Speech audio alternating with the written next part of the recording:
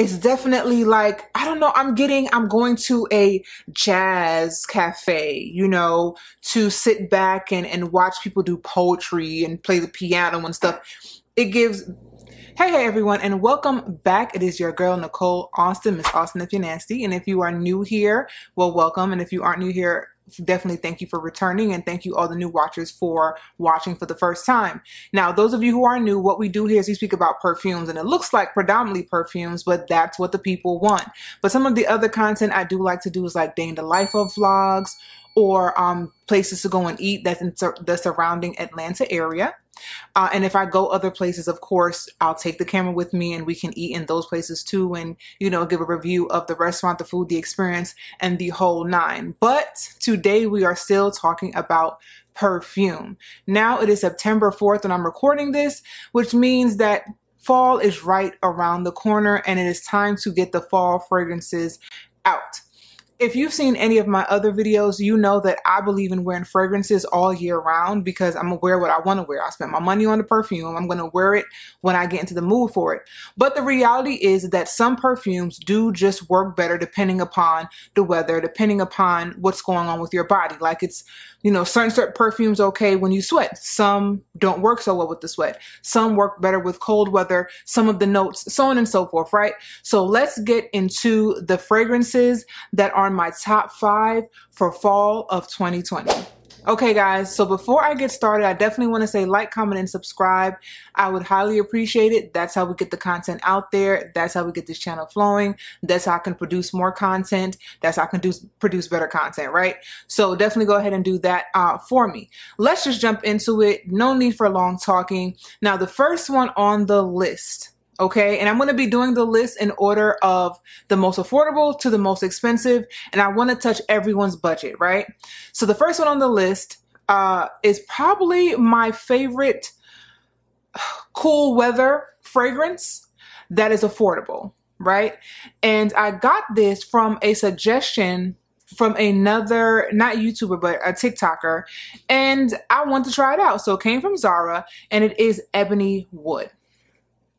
So this is the bottle for those of you who are not familiar. And they have the larger bottle too. And I want to say the larger bottle because this one was $19.90, so $20.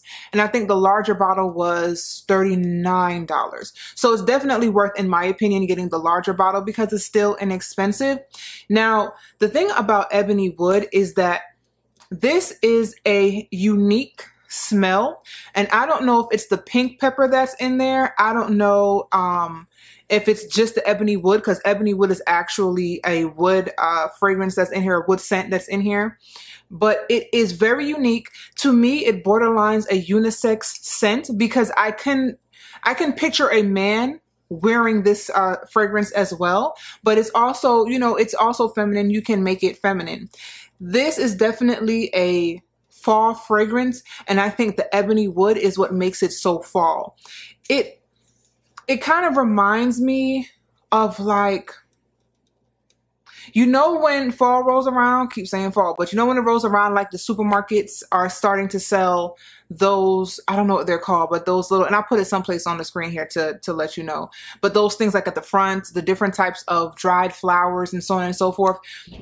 This kind of reminds me of that. Not that it necessarily smells like a dried flower or like those cinnamon branches, but it is very reminiscent of those fall time fragrances. So I think this is a great option if you are looking for something that's affordable, but something that smells good. And because it's unisex, to me, it can go for men or for women. One last thing that I forgot to mention about Ebony Wood is the projection and the longevity, because I do want to make sure I mention that in all videos. Ebony Wood, when we're talking about affordable perfumes, guys, don't expect to get an all-day wear out of it, at least not for me. I would say before having to respray, maybe 3 hours, 4 hours. This is definitely something, especially because the bottle is so petite, that you could just throw in your purse and, you know, go about your day, or, you know, go ahead and I have the little bottles that I go ahead and sometimes fill depending on the fragrance. And then you could just bring that with you, you know, autonomize the fragrance. So yeah, you're not going to get a lot of longevity on here. I would say the initial projection is pretty good. I have gotten compliments on this fragrance, but I'm also a notorious oversprayer, so that may have something to do with it.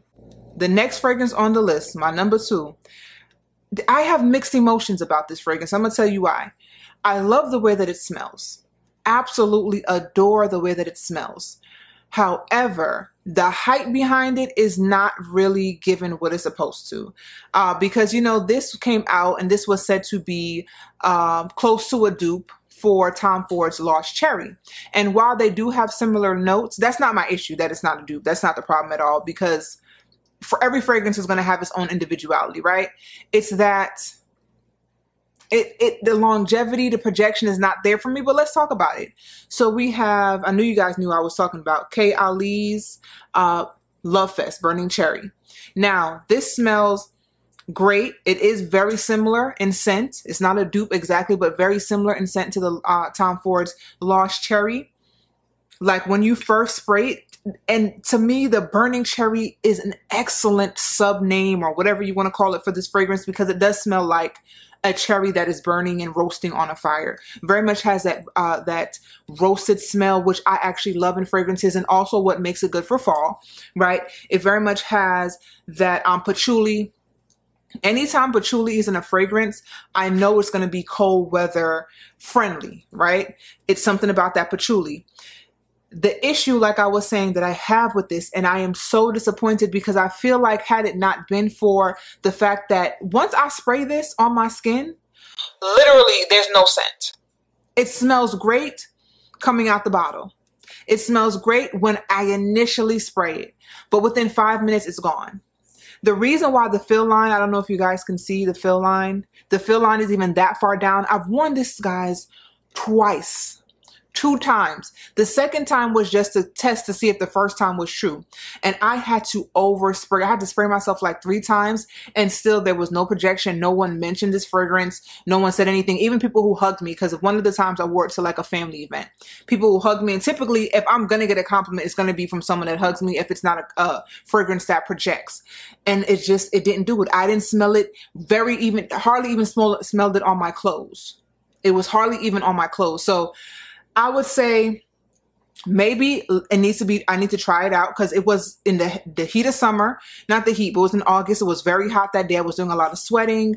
So maybe I need both days. So maybe I need to go ahead and try it in the fall to see if there's a difference. So that's why I'm putting on the list, because honestly, the smell is great. The smell is great. It's just this projection and longevity for me, it doesn't live up to the hype, in my opinion. Before I get to the third scent, I do want to kind of add this on to the Burning Cherry or the LOVEFEST, right? This is from Alt. Cherry Smash. This is supposed to be a dupe for Tom Ford's Lost Cherry.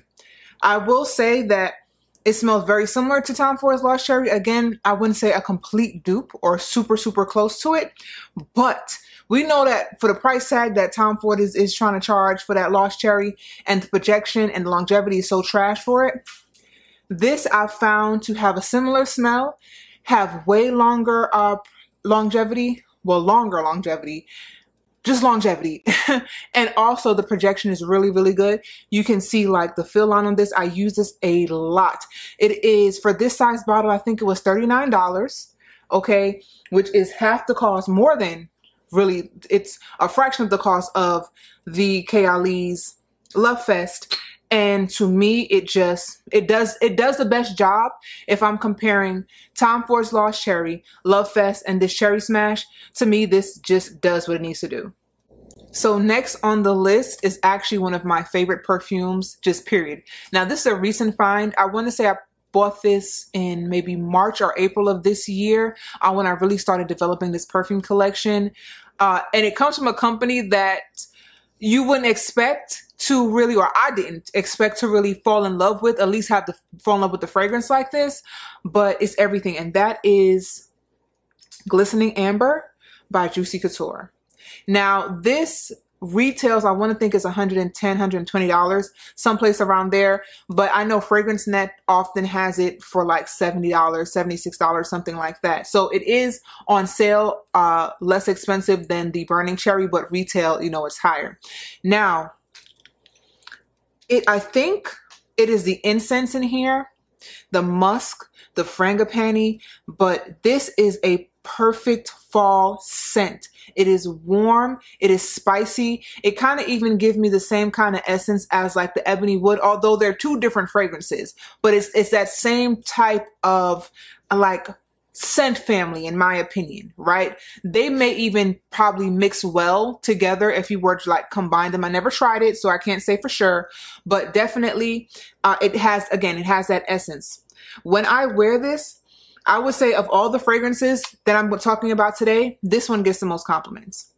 There has not ever been a time that I've worn this perfume and I did not get at least one compliment on it. It is amazing. It is definitely cold weather or cooler weather friendly. I think this can go well.